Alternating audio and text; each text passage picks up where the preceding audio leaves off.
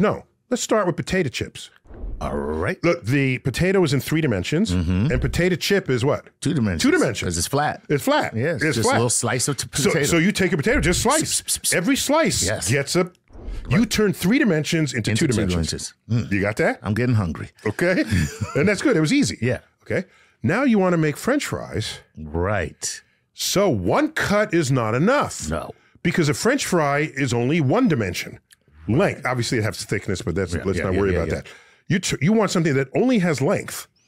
Right. You cut off 1 dimension that previously gave you your potato chips, but now you got to cut at right angles to that. Right. When you do that, now you get your strips. Line. You get your line. You get a line. Okay. Right. All right.